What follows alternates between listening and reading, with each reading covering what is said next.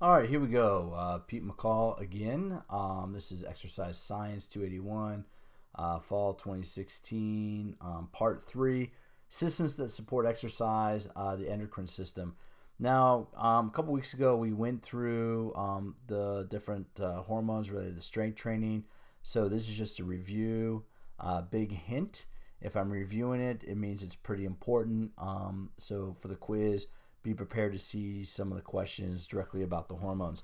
Honestly, if we really want to understand how the body adapts to exercise, we really understand the hormones that are affected by exercise, whether it's testosterone, whether it's growth hormone, growth factor, cortisol, epinephrine. Epinephrine is more of a neurotransmitter. But we understand that anytime we exercise or we place stress on the body, we're influencing the levels of hormones in our body. That gives us the General Adaptation Syndrome. The main reason why I'm doing this is I really want you to understand the General Adaptation Syndrome, that when a stimulus is applied to the body, there's a 2 to 3 week component of a shock or alarm phase of when your body's like, oh my goodness, I'm doing something new. It's having to react to that. There's about a 4 to 12 week, what we call adaptation phase. That's when the body becomes more effective at accommodating or responding to that stress. Then finally, there is a 2 to 3 week or period of finally after about 12 weeks or so, and this changes. Different people have different response times, but after a period of time, you hit an exhaustion phase where you reach a plateau. So when you look at what hormones do, hormones regulate cellular activity. They either stimulate, meaning they cause certain reactions, or they inhibit, meaning they block certain reactions. Hormones are really closely related to energy production, how your body produces energy to fuel muscle action. Hormones are also used to repair and rebuild muscle cells. That's a big component in, this is another sub-theme in the class, is we can use exercise to slow down the aging process. We can do that by choosing exercises which promote more anabolic hormones. Anabolic means we're growing tissue.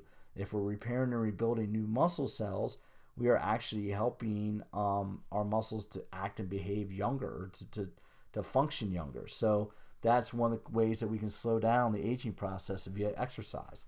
So I really want you to understand what the General Adaptation Syndrome is.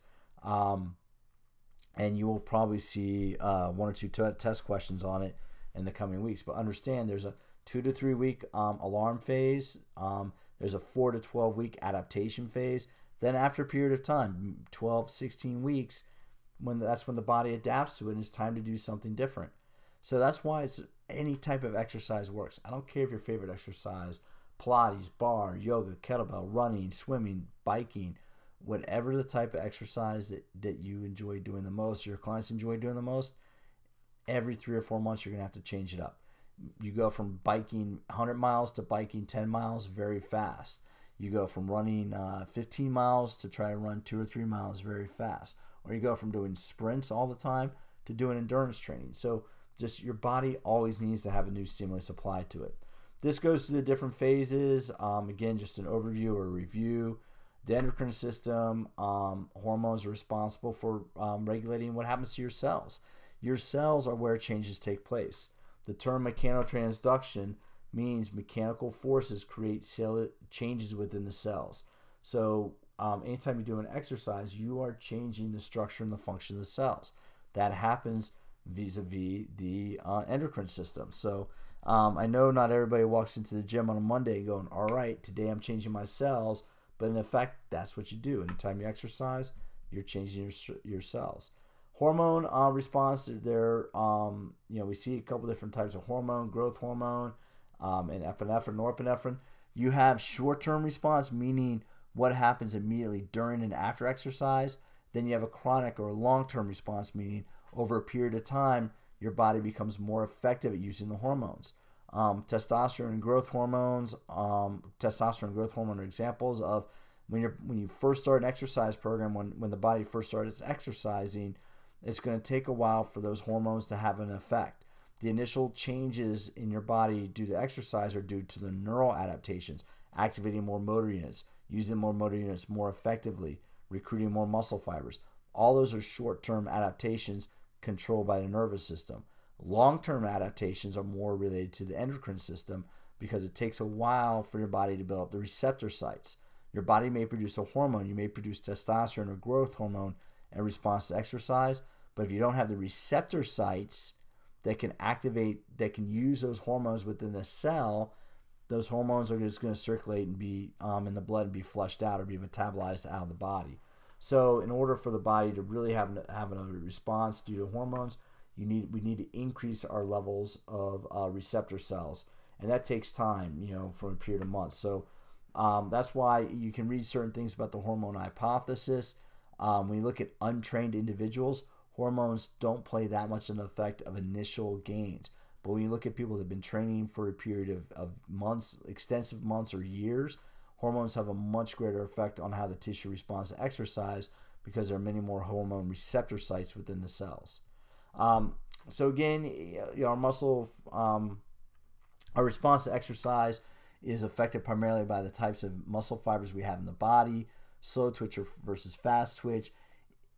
You can't really change. Slow twitch type 1 has more mitochondria. A fast twitch type 2, specifically type 2B, doesn't have mitochondria. You can't change a muscle cell to have more mitochondria. You do have type 2A muscle. Type 2A muscle cells have both type 1 and type 2B characteristics. Those can adapt or change based on how you train, but really you're born with either a genetic predisposition towards more aerobic fibers, type 1 fibers, or a predisposition more towards anaerobic or type 2 fibers. If you can identify the type of muscle fibers you have in the body, meaning what exercise, is it easier for you to sprint or is it easier for you to run long distances, then that can give you an idea of how you should be training most effectively. That's one thing I would always ask clients is, what feels more natural, sprinting or doing endurance training? Because if sprinting feels more natural to you, you probably have more fast twitch fibers. If endurance training feels more natural, you probably have more slow twitch muscle fibers, and then I would adjust the exercise program accordingly. I wanted to put these in here because I wanted you to have these different charts. I'm not going to go over these specific, I'm not going to read the charts to you. Hopefully we've all gotten to this point in our lives by being able to read. So you can see, if you want to pause and see what these hormones do, you can most definitely do that. But I wanted to give these to you in the notes so you have them. So these are all different hormones that are affected. Your pituitary gland controls a number of hormones. Your thyroid gland controls hormones. Your parathyroid, your adrenals. That's why we generally call adrenaline. If you get pumped up, if you get excited about something, that really is actually a reaction of epinephrine and norepinephrine, which are used to elevate and increase heart rate. They increase blood flow. They dilate vessels to allow blood to enter muscles easier. That's kind of why you get pumped up. When you get pumped up, you think about adrenaline. You're dumping the epinephrine and norepinephrine into your body. Just an important note to understand what's going on. GH, again, we did this lecture in class. I just wanted to have it here for a quick review. Important thing about GH, get sleep. If you want to be anabolic, if you want to grow muscle tissue, if you're training hard, sleep hard. IGF, insulin growth factor, also called mechano-like growth factor. It's called insulin because it acts like it can respond to carbohydrate like insulin. That's one of the reasons why a carbohydrate and protein drink after especially hard weightlifting can be effective, because insulin growth factor can help push the protein into muscle cells more effectively. BDNF, brain-derived neurotrophic factor. What that does is helps produce new neurons and cells within your brain. It helps promote new growth of new cells in the brain. Exercise makes us smarter, especially when you do a lot of multi-directional, multi-planar exercise and you're learning new movement patterns all the time. Your brain's going to become more effective at reacting to that. So exercise, that's another way that exercise can help keep people young. You produce more of the muscle growing hormones, but you can also help improve your cognition. Just a little bit of research. Again, we went over this in class. If I'm reviewing it, it means it's important. Hint, hint. Testosterone. There's a reason why women can't get as big as men. They lack testes. Women that generally have excessive muscle gain usually either will produce more testosterone naturally. Women can produce it naturally in the ovaries and the adrenal cortex, or they supplement testosterone. You know, they take additional testosterone to promote muscle growth. Generally, when you see that, women have thicker foreheads and thicker jaws. I'm not judging. I'm just telling you that's how the body responds.